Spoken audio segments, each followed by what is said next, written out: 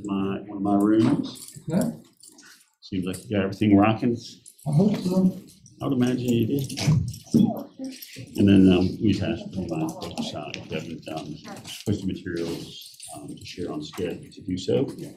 And up to that, like it doesn't take links, it's crazy. Yeah, well, there's ways around that. But Yeah. just PDF to just put it on. Exactly. Yeah. Yep. Sounds good. Yeah. Got your dongle, you're set. Yeah. Good deal. Have a great session. Thank you.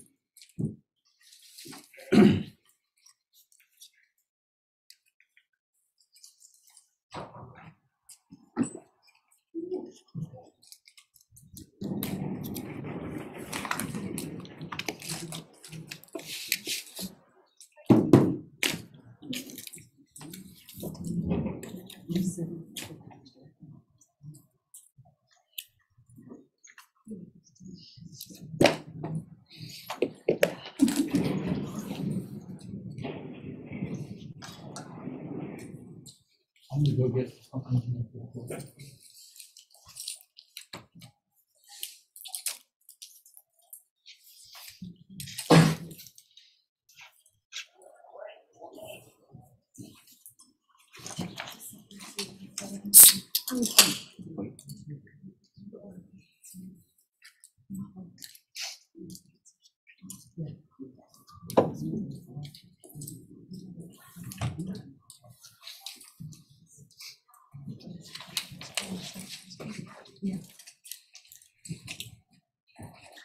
Right here.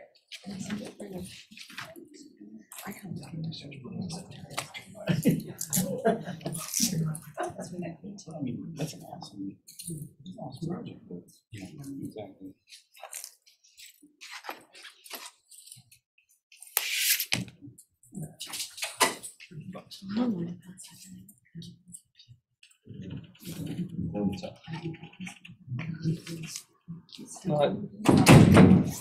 You could get a PT for that. Yes.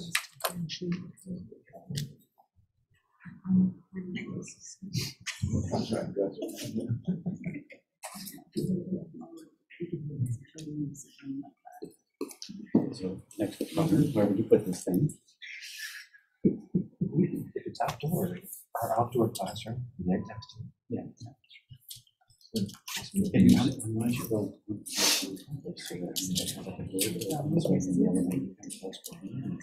There's no laboratory, no?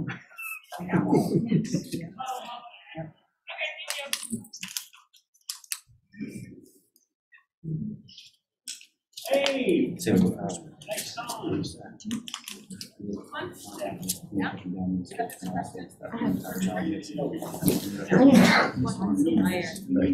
school had a planetarium in it. Really, no planetarium, a football planetarium. And I was like, I've never heard that ever again, but they did. Not all the elementary schools are probably not mistaken anymore. You know, high school to watch planetarium shows. I think Lafayette High School. Yeah. See, it's not unheard of. That is unheard of, but it does happen. So, yeah, they have choice to do the pool or planetarium. Yeah. Okay, they just use this for shooting.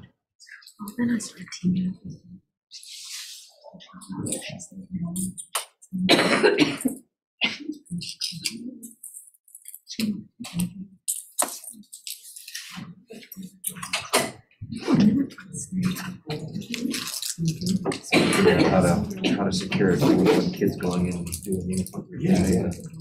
Music problem. Especially something that's only covered in plastic or whatever. We'll have some lights set in there, motion detecting lights. So anytime you go in there, shoots out. You good? All right, so my name is Adam Vidomsky, and this is using gamification. Why settle for skis when you can ride a snowmobile? So before I even get into the presentation, I've attended a couple of these different conferences, and the ones that I remember are the ones that give me something to take home. And So what I have for you is I have a bunch of somethings to take home, but I have a physical thing to give you so that you can be immersed into the presentation a little bit better. Now, I have some reservations with this, so I'm not gonna, I have pennies, and I will let you use them, but I don't want you taking those home, okay? What I do have is I have scratch-off cards for you. So the first thing I did, if you don't want it, you don't have to take it. But what it is because I know you're gonna get, so much mileage when I give you extra points for your assignments. But they are scratch-off cards, and if, like some of my students, they just peel the sticker off. But, if you do need a penny, I do have pennies. Just let me know. I only have 30 of them. Yeah.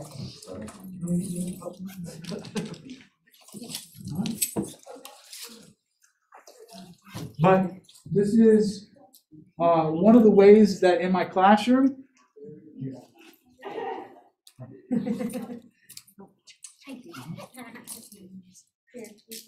this is one of the ways in my classroom. Actually, on the very first day, I wanted to get them immersed into the game. And what I ended up doing is I made these and I passed these out. And what they do is they actually they give it here. I'll pass it.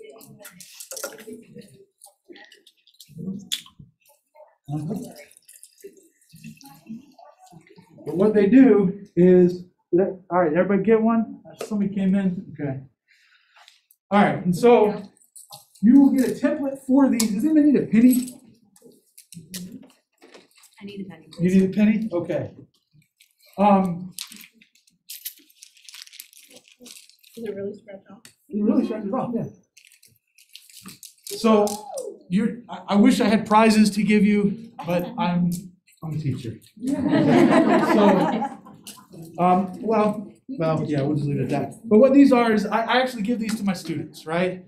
And the very first day, they're all right, something's up with this, right? You already got them hooked. Anybody get another scratch card? Do you want another scratch card? Okay. I think I'm going to start taking those out because it's just a waste of card at this point. But that is something that I do. All right. So we will continue. I'll talk more about those in a minute. Well, in a bit. All right. So my name is Adam Vidomsky. I have a master's, and I'm an 8th grade English teacher at Prince George County Schools, not to be confused with Prince George's County in Maryland. Mine's by Petersburg, near Richmond, not Maryland. All of my information is on my, I already have a thing in Sketch, my presentation. You can download it, and you're going to get everything that we're going to talk about in here today. All right, so I'm an exennial. I collect, and I have a collection of over 800 records. An exennial is a micro-generation born during the cusp years of Generation Xers and Millennials, right? It was between 1977 or 83 for those, the original Star Wars years, right? We experienced an analog childhood and a digital adulthood. And we possess both Generation X's cynicism and Millennials' optimism and drive. So, my desire to present was born from working at various schools and seeing the juxtaposition of my analog childhood and my digital adulthood. And it left me with a unique knowledge, and I could no longer stay quiet about it. So basically, I thought everybody was as tech savvy as I was when I started teaching. I'm a late bloomer when it came to teaching. I did a bunch of other stuff, and then I started teaching after that. And I thought everybody knew all this stuff about technology. And then I started teaching, and I started talking to other people, and I learned that a lot of them don't. So I am also a vicarious video gamer, the concept, but honestly, I don't have a lot of time to just spend playing video games, right? I'll leave that to my son or somebody, right? All right, so using gamification. Out of 114 students surveyed, 111 spend some time playing some sort of game each day. That means that out of my classes, 97% of my students play games. I wonder and I wish there was a way to motivate 97% of my students to complete their work and to participate in my class. There is. It's called gamification, right? So, understanding or the purpose of the goal is for you today is to walk out with a basic understanding of gamification and the resources available. Not all, but enough resources, right? To have a better understanding of how to implement gamification and gamified teaching into your classroom, right? When we think about, and we could debate this, but I think that a snowmobile gets you somewhere a lot faster than somebody with skis, right? So when teaching, we look at, I want to make the most impact, the best, the mostest, right? There you go. This is a tweet from Alice Keeler. I don't know if you know her, but in video games, we use data to motivate players. And in schools, we use data to make kids feel dumb, right? And so I would like to make and use gamification as to sort of bridge that gap and to help them to be motivated and to actually like school. All right, so there are many ways to apply gamification in our lives and to our students' lives. This is how I do it. It is not perfect for everyone. In fact, this may not be the best way to gamify, right? It shows how it is how I gamify. It is what works best for me and my students. I love to play it every year, and it is a work in progress. I don't think one year I've had the same sort of game at all, right? I mean, there's certain aspects that are the same, but each year I try to change it up. In the words of Chris Alves, if you like what you hear or read, steal it. I hope, however, that you will eventually make it your own system from an amalgamation or other systems, best practices, and your own style. So basically, put your spin on what you've learned, what you know, what you've already do. All right, so gamification, what is it? It is the use of game mechanics and elements in non-game contexts, right? That is probably the most general, most broad definition of it, right? It's taking game mechanics and putting it into non-game context, or using it. And in reality, we do it a lot. We have a lot, and it's been done for years. We'll talk about that in a little bit. So we have American Airlines, the AA Advantage, right? It's the first frequent flyer miles. It was in 1981, right? That is a game context, or excuse me, a game element that's put into a non-game context. Acorn app, it's a financial investing app that uses some sort of gamification.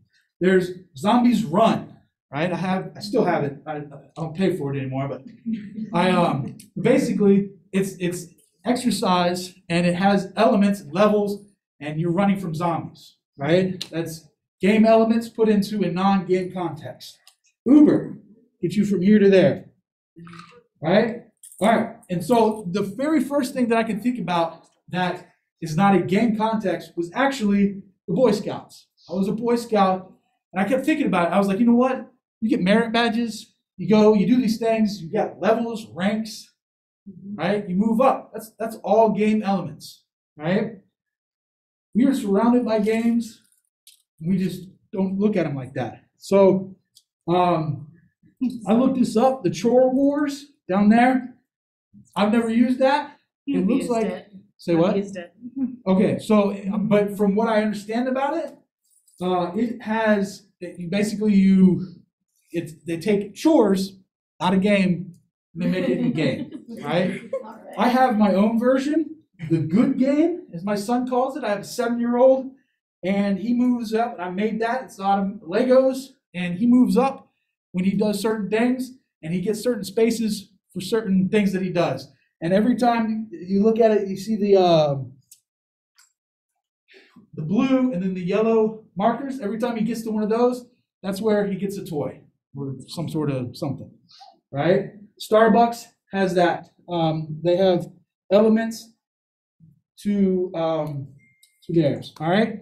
All these products use some sort or all of these things: badges, leaderboards, points or purchase-based rewards, social interactions, and sharing, stories, and choose-your-own-adventure plots, survey incentives, right? Those are all game-based things in non-game contexts. So, gamification techniques strive to leverage people's natural desires for socializing, learning, mastery, competition, achievement, status, self-expression, altruism, or closure. Gamification strategies include use of rewards for players who accomplish desired tasks or competition to engage players. Types of rewards include points, achievements, badges, or levels, the filling of a progress bar, providing the user with virtual currency, making the rewards for accomplishing tasks visible to other players, or providing leaderboards or further ways of encouraging players to compete. Okay? That's literally what gamification is. That is the big, deep definition. I mean, there's others too, but all right. So it is 1:12. All right. The birth of social video games.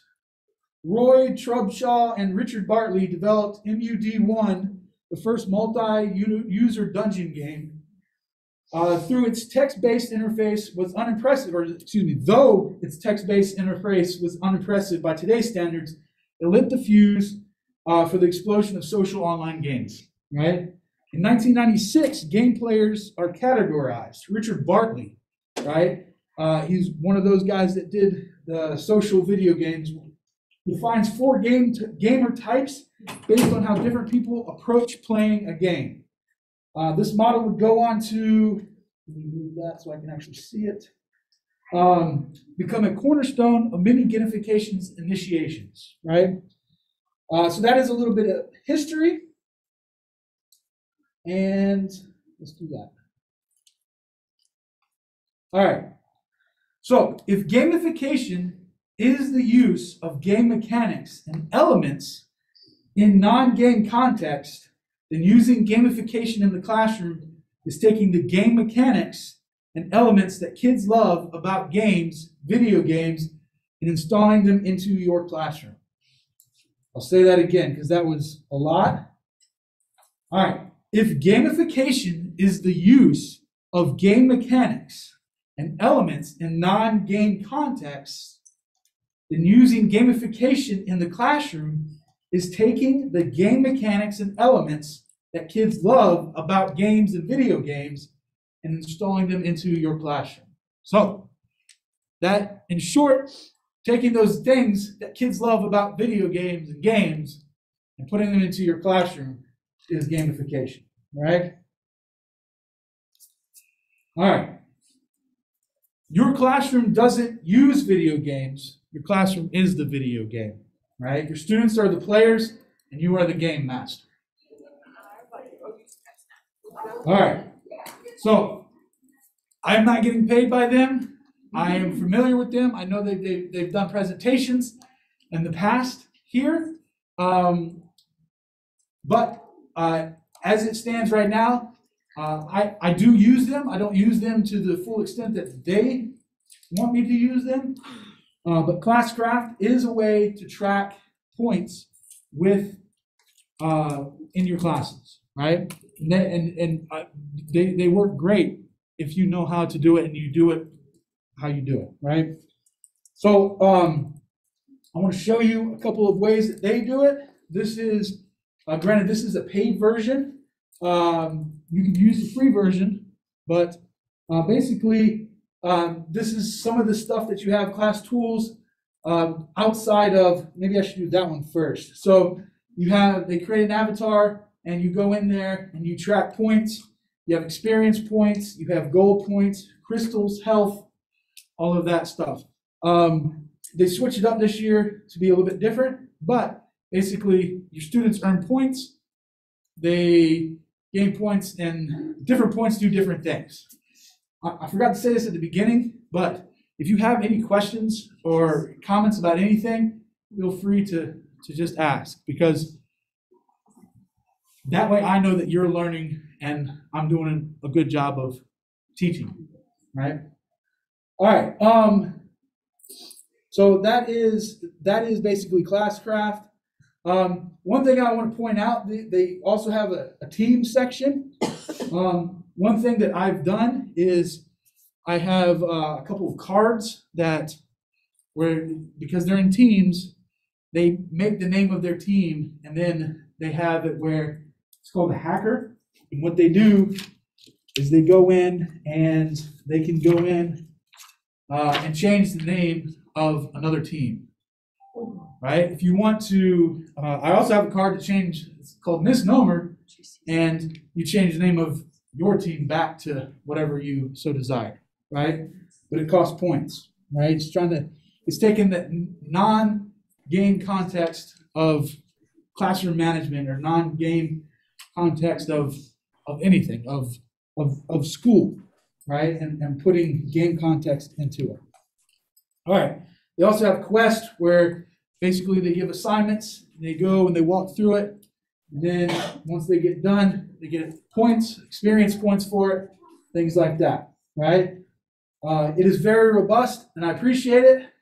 I would make tweaks to it, and I've actually talked to some people about coming up with a program that is similar to it, but is not it.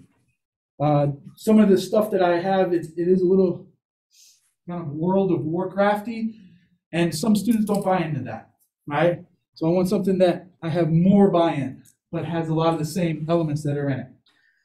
So in that quest, I have gone in and I have made certain things that are like that, my own versions, and you all will have them, or you might already have them when you download the presentation. Some things I want to talk about, though, are items.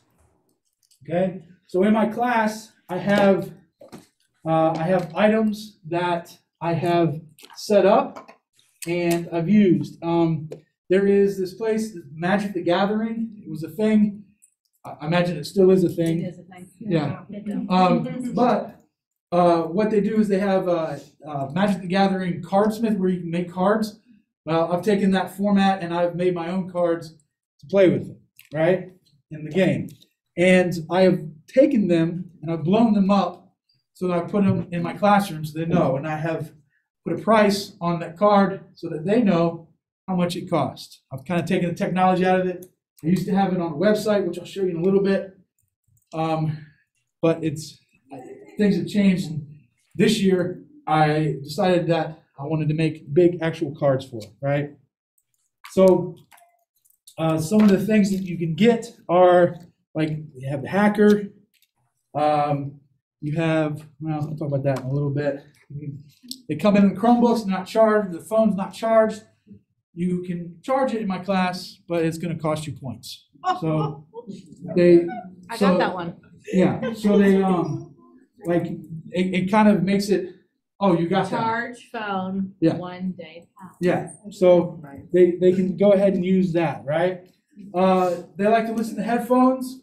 I have zombie headphones. It costs $125. You get 3 of these, and I keep them and I track them in my on something I'll show you in a minute. But basically, you get 3 passes for 3 different days. And I go in there and they're like, "All right, can I buy that?" Yep. And I go in and I just delete, because I give them 3. I delete 1 for each day, right? I'll go over that a little bit. This one is, and I just unveiled this one. I don't know. I'm still trying to figure out how this is going to work, but it's like an instant power up, and it gets them more points. more gold points, and also XP, which is experience points. This one is basically you go in, you can steal from another player. You can go ahead and steal theirs. This one is pass the buck. Basically, if I call you in class, you don't want to give me the answer, you can play this. Basically, somebody else, you can pick whoever else is going to have to do it. This is an event wizard. Basically, what that is a random event. That's something that's in classcraft that it's crazy. Like we have talk like a pirate. Now everybody in the class has to talk like a pirate. There's also, I mean, this happened like literally last week. I played it, and I had to sing a song that they chose. And I'm probably going to delete that one. Yeah, it surprised me. This one is the brain breaker. So you can buy this card if you need a brain break, as long as just as long as one hasn't been played already. This one right here is the leave me alone pass. This is only good for once a quarter, and the reason why is because they play it, they don't do anything, they can put their head down, they can do what they're going to do for the class, but if they have assignments due, they're still responsible for it, they just don't do it in class. We have a green zone. The green zone is when you can use your phone and whatnot, you can buy a pass, but the caveat is you have to be done with your assignments, right? For the day. So I'll just give you an example. At the beginning of the year, when I didn't have a system set up, or I was still setting up what I have, like one person raised their hand to go to the bathroom, and then 15 other kids would want to go to the bathroom as well. And so it's hard to track that. So what I wanted to do is I wanted to eliminate that. And so I tried to figure out a way to do that. So I created a bathroom pass where I give, and this could go, you got to fill your classes out for this. They got mad at me, and I actually gave them more. But I gave them, originally I gave them 5 bathroom times to go to the bathroom per quarter. And then I upped it to 8. And so to incentivize them, what I ended up doing is I actually went out and bought a little hole punch, itty bitty. And they get it, and then I've given them opportunity to buy more. So this is not the bathroom pass. This is the physical card that I made. But I also have one in there where if you need more times to go to the bathroom, you can buy it. It's not too expensive. But what this did is it eliminated the 15 other people that had to go to the bathroom, right? So it said, okay, and then I incentivized it more by saying, if at the end of the quarter you have half of them done, so 4 or less, I will give you 200 gold points instantly. And so at the end of every quarter, like last quarter, or when this quarter started, I said, all right, show me your bathroom pass with 4 or less hole punches, and I'll give you 200 gold points. And people, they don't go to the bathroom on purpose. Like, I'll let them go before class, and they do. Most of them come in, I gotta go to the bathroom. Yeah, sure. So that's that, right? I'm not trying to penalize them, but I am trying to cut down on the amount of people going to the bathroom. All right. I also have the scratch. Well, let's get to that. All right. They can eat in class. They can buy another. Yeah, there's that. They can buy a scratch card, and that's kind of good too, because it's less than buying, say, going to using your headphones, right? I think it's only 75 gold pieces. And so what ends up happening is they can get that, they get the card, they scratch it off, but it's a chance card, because basically they don't know exactly what they're going to get, right? All right. So then I also have built in some rewards, right? So some of the rewards, and this is where, so I had a class that, how do I explain this? So this one class is kind of like it doesn't count as a grade, right? And so it's hard to get them to be invested in the class, right? I don't have anything to really hold over them. Not that you want to hold anything over them, but sometimes when they're rowdy, you need them to come back. So I'd set this up when I did this. And I tried doing it, and I couldn't get it, and for weeks, months, I couldn't, I just couldn't get them. They weren't really buying into the game because they're like, well, this doesn't count as a grade, so what's the point, right? And so finally, I figured out what the cool thing is, what they really wanted, and they're called clout goggles, right? I don't know. I don't get it. But, 1 year it's fidget spinners, this year it's this, right? And so I went out, and I probably have about 30 or 40 pairs of clout goggles now, and they cost 700 gold points, right? But I kid you not, when I told them about it, like everybody just, okay, we'll stop, right? They stopped talking, and they did basically what I wanted. And then like I had to order more. I didn't have, the amount that I do now. I had to order more because everybody in the class wanted a pair. And I said, okay.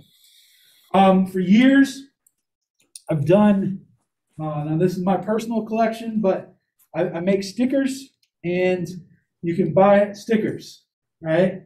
250 plus, depending on the size, in my mood for the day, right? So you can do stickers. I've also, when Among Us became big, and I'm gonna brag on myself. You cannot buy these in a store. They do not make these. I made these, right? Like these are 100%, well, most of them genuine Lego. But I went in and I made these. I figured out how to do it, and I bought the pieces to do it, and I've made them. And some of them are different. I also have little baby Yodas, right? Little baby Yoda. I have, for whatever reason, I got a weird kick where all black monochromatic Legos. So I did that. Like that's just a, I don't know, tan one. So I've got a bunch of those. I got like an all black Batman, all black Darth Vader. Then I got, all black with a red mohawk. I got all white Batman. So so there's different things, right? You want to try to incentivize them. Okay. What am I doing on time? All right. So we have those. Those are rewards. All right. So then this, and as you can see, it says click on the picture for a link. This is a copy of my badge boards, right? Basically, how it works is I have my student's name, and then I have what they, their items or their rewards. Usually, rewards I just give them. I don't actually have a card made up for it, but I have that in there. So, like, oh, I did the bad thing here.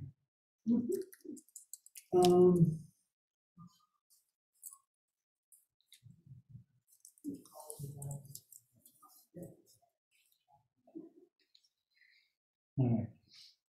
So that's my badge board, right?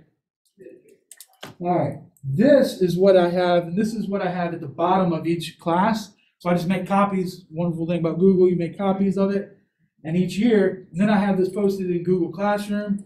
I can also have it posted or just showing on a website if you want.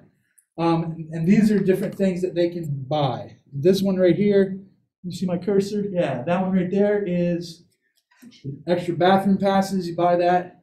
Currently, we don't allow them to wear hats in school. That's a controversial thing. But I have had a hat pass. I can have an eating class, drinking class, but it's all linked to a game, right? They earn it, they buy it, they have it. All right. So where I talked about class craft and how it keeps track of points, right? Took me a long time, but I came up with, this is just a spreadsheet. Basically, and the limitation to this is it's only 30 students. So if you have more than 30 students, I can make it more, but it's very time consuming to do. But wonderful thing about Google is you can just have 2 of them, 3 of them, 5 of them, you know? So you just make copies of it. And literally, what it does is it'll go in there and you have the student's name, and it keeps track of their points. Their totals will be right here, and you could add 1 point, add 5, 10, see how it goes, all the way up to 500 instantly. All right, that's just programming the app development in the background, right? And All right. it's asking you to request access to it. All right, I'll go in there and change that to see what we can do. Is it the goal tracker one? Okay. All right, I'll go in there after. Sheets too. Okay. All right. So this is an old website that I have. Let me.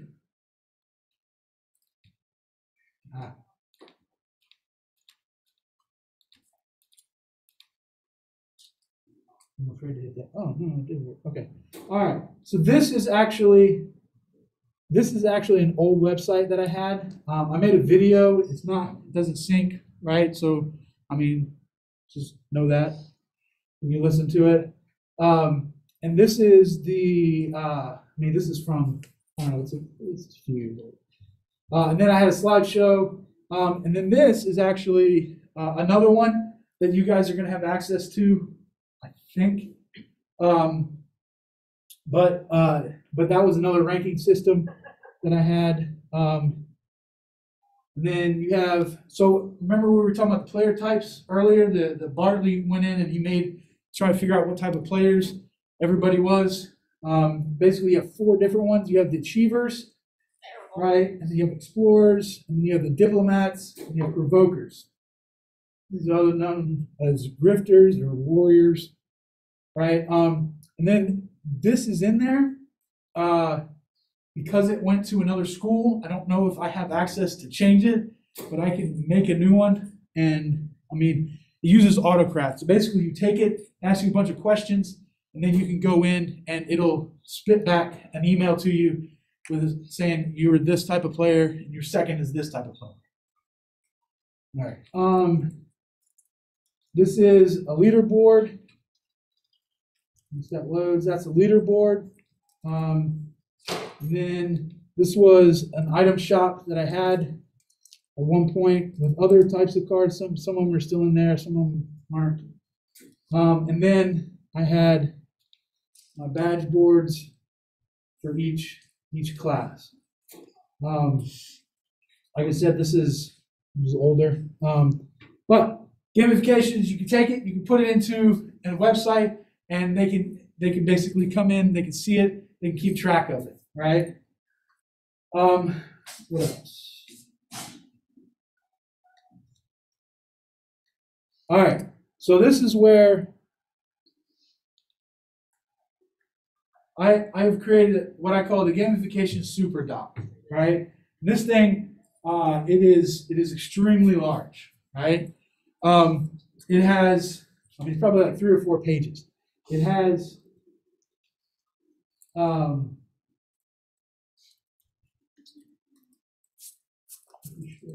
yeah, here is the actual log document.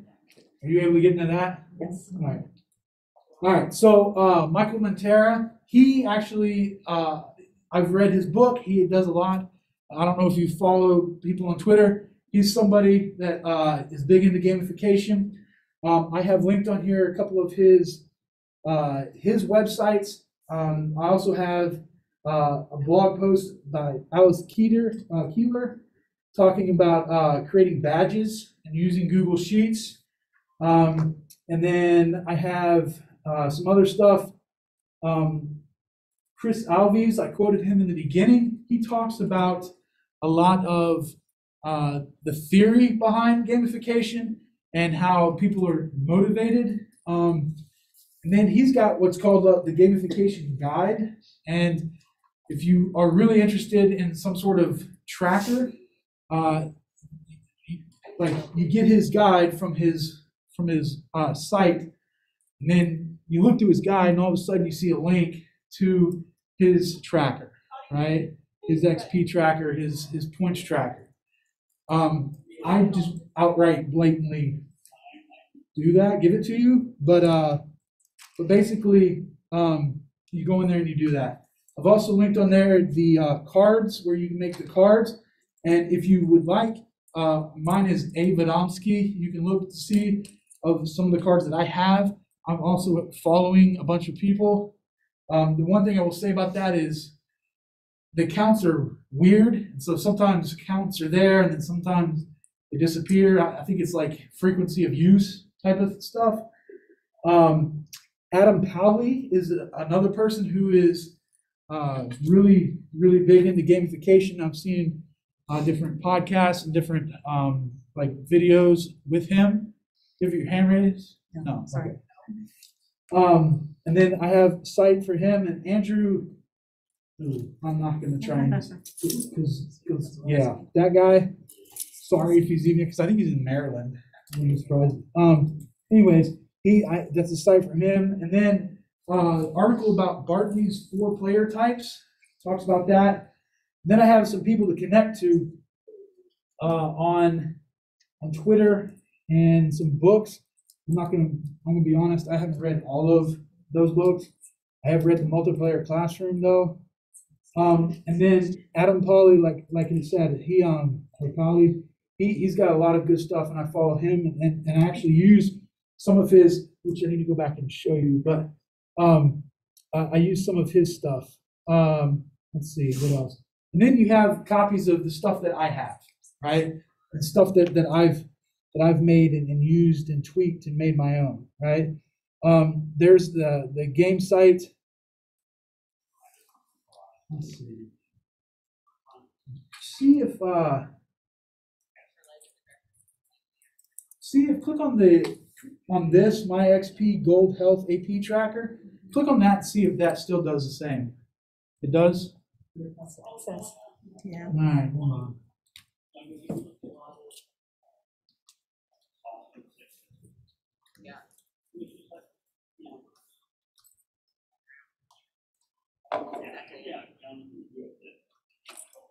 All right, I'll do that.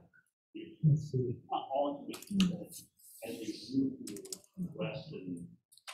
All right, I'll mess with that after. We'll get that straight. All right. So then we have